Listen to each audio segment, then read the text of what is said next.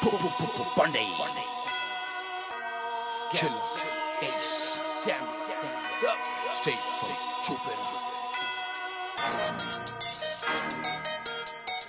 Damn it,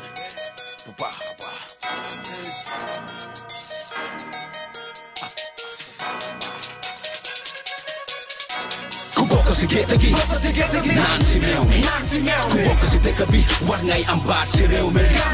Kuboka si getagi, nan si meomi. Kuboka si dekabi, war ngay. So when I heard it, my parents also, I went on and played it for them, and everybody liked it. And then, that was when we knew that, the dynamics of political, Gambian politics has changed.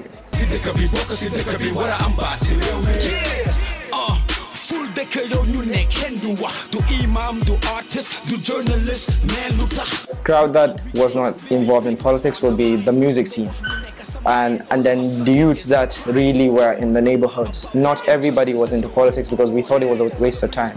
Most of us, we thought the system was never going to change because some of us were born during Jammeh's regime.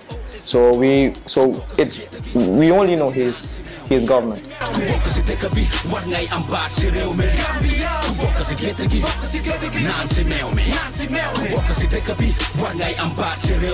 So we were in this dilemma that it was going to last forever.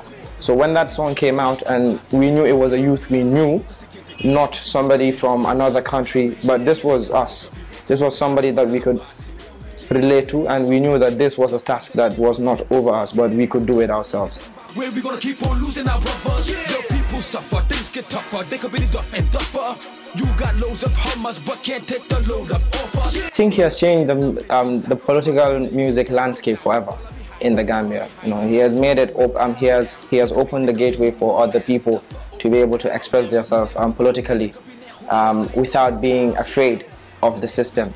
And he has played a great role in the change of government, because we've seen even during campaigns how political parties have used his song to sell their agenda.